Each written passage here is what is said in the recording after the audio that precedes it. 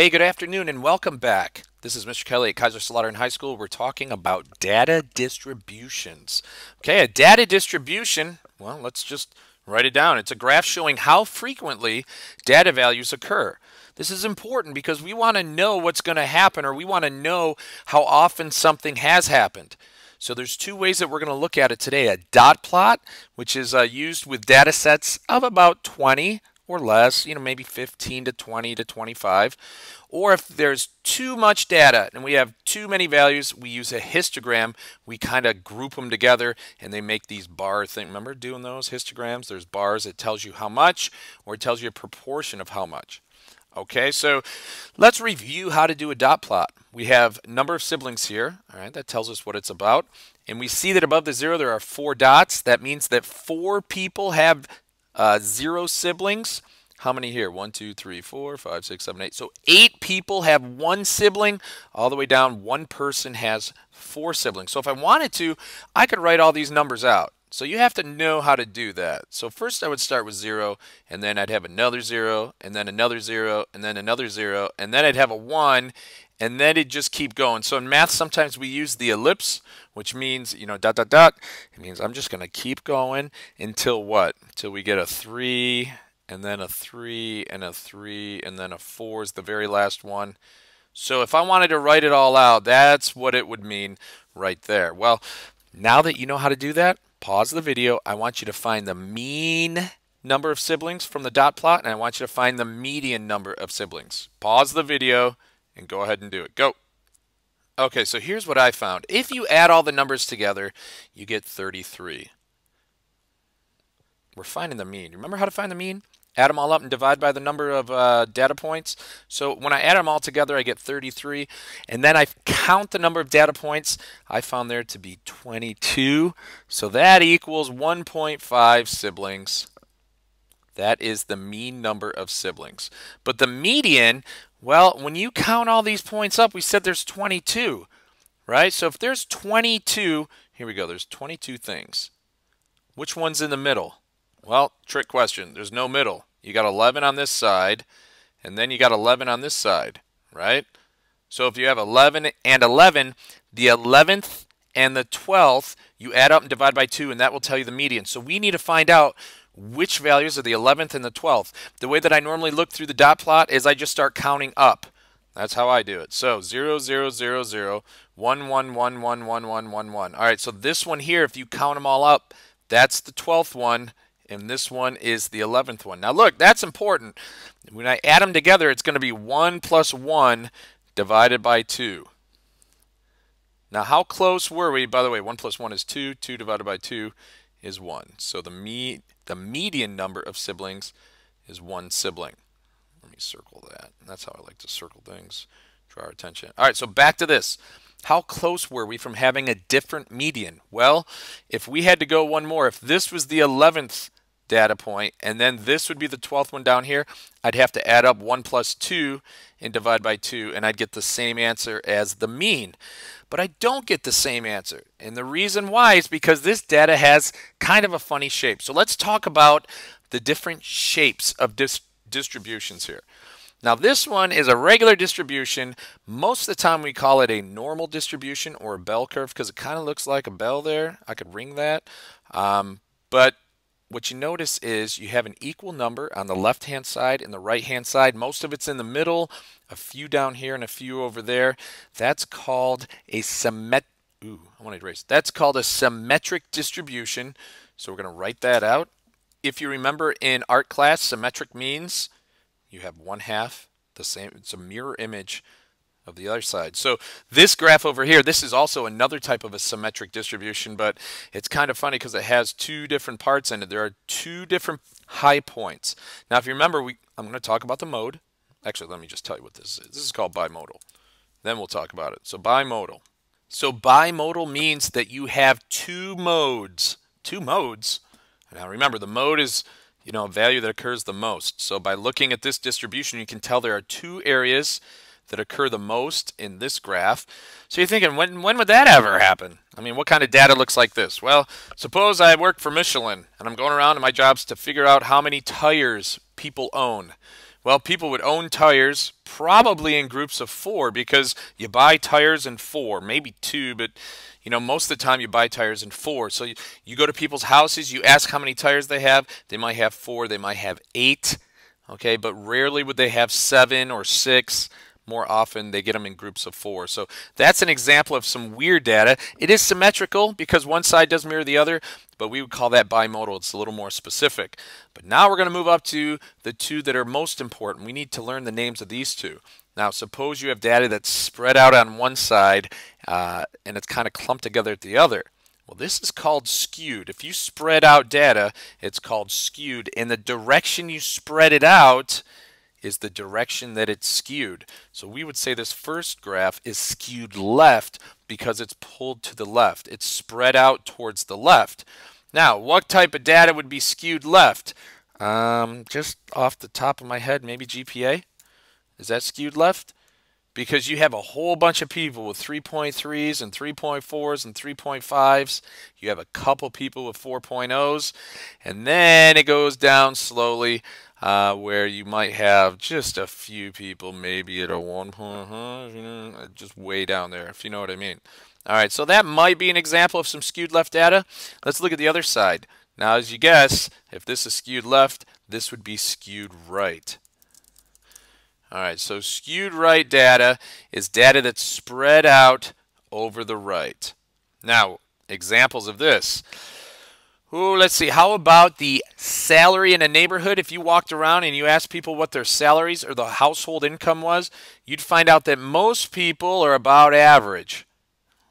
By average, I mean median probably in this, and you'll see why in a second, but most people are going to be in here. And then occasionally you're going to get these people that are a little bit richer and a little bit richer, and then some people are going to be super rich. Now, going the other direction, how poor can you get? Well, you can only get so poor and then you're done, right? You make nothing, that's as poor as you can get. You can't get any poorer. So maybe household income would be a good example of skewed right data where it's spread out over to the right. All right, so what happens when we have skewed data? Well, let's look at the mean and the median. Now, if you remember, the mean, add them all up and divide, and the median is the value that's in the middle. So if you have a symmetric curve, that means you have an equal number of values on the left and the right-hand side of the median. That means that the mean, they kind of cancel each other. You get up right in the middle here. The mean will equal the median. This happens when you have a symmetric distribution. Now, can we remember the name? This is what? This is spread out a little more. It kind of pulled to the right there. So this is skewed to the right. So what do you think happens if it's skewed to the right? Well, think about it. Some of these values get higher and higher. They're kind of spread out more to the right. This one's more skewed. It's easier to see. So you have a couple people in your neighborhood, maybe millionaires, maybe billionaires. What does that do to the mean? Well, the mean, it's going to make it go up a little bit. If you have a couple millionaires or billionaires, it's going to make it go way up. What's going to happen to the median? Well, take a couple of these data points here and spread them out. The median's not going to change. The median is the values right in the middle. So if a couple are really high, it kind of stays put.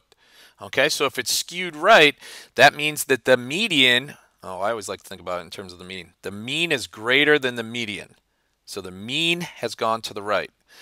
What if it's skewed left or pulled to the left? Well, it's the same thing. You have a couple of values down here. The more they spread down the number line, the more it pulls the average down. The median doesn't change, so we would say the mean is less than the median here. All right, so for skewed data, it is always better to use the median rather than the mean. And the reason why is you can find the true middle of the data. Okay, so now I want you to think about, what would this distribution look like? The age of death in a city. I know it's kind of morbid. All right, but we need to think about this. When people die in any city, really, but just think of an imaginary city, hypothetically. When people die, what age do they die at? Well, I think you'd find that very few people die young, and that's a good thing. But very few people die young, and then people start dying more once they get older. So as you notice, there's a whole clump of people that die up here. That's mainly old people, aka Mr. Bean. All right, but they're kind of up here. Very few people die young, so it's kind of spread out over here. So I would say this is skewed to the left. That's what I would say. Now, what about the other side there? The foot size of 30-year-old women. All right, so let's think about how this works out. Is there any reason to believe, now they're all 30 years old, so we're not including children in this. So is there any reason to believe that you would have, the data spread out on one side more than the other? And I'm going to argue with no. I'm going to argue that should not be a straight line. I'm going to argue that most of the people are in the middle. You have a few people with tiny feet and a few people with large feet, and they pretty much will probably cancel each other. So I would say that the foot size of 30-year-old women is probably what I would call symmetrical. All right, so we're going to leave that there. All right, now estimating the mean and median from a graph. Now, you just learned that as we skew the data, as it's skewed out or pulled to one side, that means that the mean goes with it. So what we can do is start trying to figure out, where would the median be in this graph and where would the mean be? Now, I'm going to give you a little hint. We're going to write it over here. Okay, the median is where you cut it in half. If it was a birthday cake, say. All right, so if you have a birthday cake and you cut it in half, and you wanted to cut that thing exactly in 2 equal parts, so you get, equal halves, well, that would be where the median is. All right, remember, the median's where 50% of the data lies, so that makes sense. You want to cut it in half at the 50% mark. Now, the mean is a little different. The mean is the balancing point. Well, what does that mean? Balancing point. That means Mr. Kelly's got to learn how to spell. All right, so the balancing point is if you were going to balance this, where would it balance? This might be a little harder to see. Now think of a teeter-totter. You know how those things when you went to school, kindergarten, and you had a kid, let's see, so you got this board-looking thing, teeter-totter, and sometimes they're adjustable because if you have one kid that's older, maybe he's a little heavier, then you move them closer to the middle. So I'm going to put tall, older kid right here. But if you have a tiny kid, all right, we say it has more leverage or has more pull. That's basically what happens here. So if you notice, the balancing point's not right in the middle, so your mean's going to be not right in the middle. But also, it's not going to be where the median is because it gets pulled higher. So knowing that, it's going to, first what we're going to do, let's just find the median. The median's easy to find. All right, so if you wanted to, you could count all these up, but I'm just going to eyeball it. We're going to look at it. I bet the median and this is about 1. And on your mastery checks and on your homework, if you get close, you'll be okay. What I'm going to look at when I'm grading this is to make sure you understand that the mean is a little bit higher. All right, so your median's got to be close. I'm going to say 1. And then if I had to balance this on my finger, I probably would put my finger somewhere like right here. That's about 1.5 or 1.4. So I'm going to guess that the mean is about 1.4 there. Let's look at, by the way, before we move on, is the mean, this is definitely skewed to the right, correct? This data is spread out to the right. Is the mean higher than the median? Yes. So I've done a good job there. How about this data here? This is definitely skewed to the left. It's pulled out more to the left. So where would, if I had to chop this in half, where would I chop it in half to find that median like it was birthday cake? Probably like somewhere like right here. All right, now let's look at our scale. That's 15, that's 20. So I'm looking at maybe 17. So the median here is going to be about 17. Now where would the mean be? Well, it's pulled towards the skewness. So that means instead of 17, maybe 16, 15. I'm going to estimate that the mean on that one is about 15. Ooh, mean 15. All right, so the median's about 17, mean about 15 in this one. And as I said, I'm going to look that your mean is actually lower than your median. That's the whole purpose of this. They have to be close, but they don't have to be exact. So last thing we're going to do, we're going to review stem plots. Now the stem, if you remember a stem plot, sometimes called stem and leaf, is where you have a stem here that represents one number, and then the leaf represents a data value that gets repeated maybe or maybe not, but they always have to give you a key. You got to look at the key to figure out what's going on. So the stem repeats each value, and each leaf represents a data point. So here, 3-1, 3/1 here represents 31 years old. All right, this is a stem plot of the ages in a church choir. All right, so before we move on, let's take a look at this. Can you tell me the shape of this? Well, what you have to do is kind of tilt your head this way.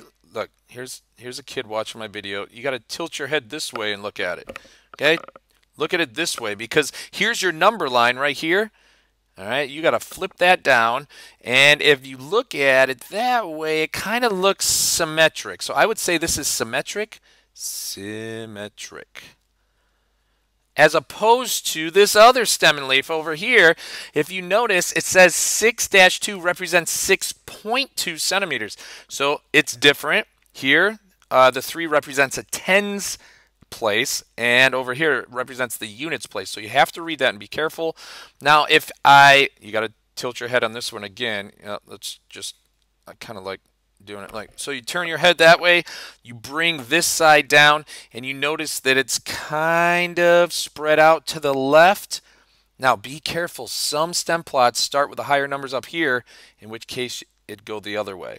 But as I look at this, it's spread out towards the left, so this is skewed to the left. Not that it asks us, but I can look at it and figure that out. Now, can I also figure out the mean? Can I make a, let's see, what can we do? Can I make a dot plot out of this? Absolutely, because I can write out the values if I wanted to. 30, actually 3.0. See what I did? I almost messed up there. 4.5. 6.2, dot, dot, dot. Those are the values in this stem plot. So if I had to write them all out, or if I had to find maybe the standard deviation, hint, hint, then I could put it in the calculator by looking at 3.0, 4.5. I have to write it out that way. Okay, lastly, see these numbers right here? These are what we call outliers. An outlier is a number that's really far away from the rest of the data. If you have symmetric data, you rarely have an outlier, but sometimes when it's skewed, you have outliers that are far away from the majority of the data. All right, so what does that do? That really messes up the mean. Okay, as we said, skewed data, you don't want to use the mean anyway, you want to use the median, but those outliers can really mess up the mean. It's like having a billionaire live on your block and they figured out the average income and it's, oh my God, it's 500,000. No, it's just that billionaire pulling everybody's data up. So that's a better situation to use the median. All right, so let's explain the effect an outlier would have on the following. On the mean, as we said, an outlier will change the mean. It pulls it more towards the value of the outlier. So if the outlier is really high, the mean's going to go higher. If it's lower, the mean's going to drop. Okay, the median, what effect will an outlier have on that? It's going to not change because an outlier, remember the median's in the middle, an outlier, well, it's just the highest value. It's not going to pull up the middle values, so that has no change. And lastly, the standard deviation, if you remember, that measures how much variation is in the data. And to figure it out, remember we had to subtract from the mean. So if you have an outlier, it always increases the standard deviation. So that's it, 14.2, we're all done with that. Hopefully you can answer the question of who's your data? That's the main point of this. We're looking at distributions. This is Mr. Kelly in Kaiserslautern. Remember, it's nice to be important, more important to be nice. So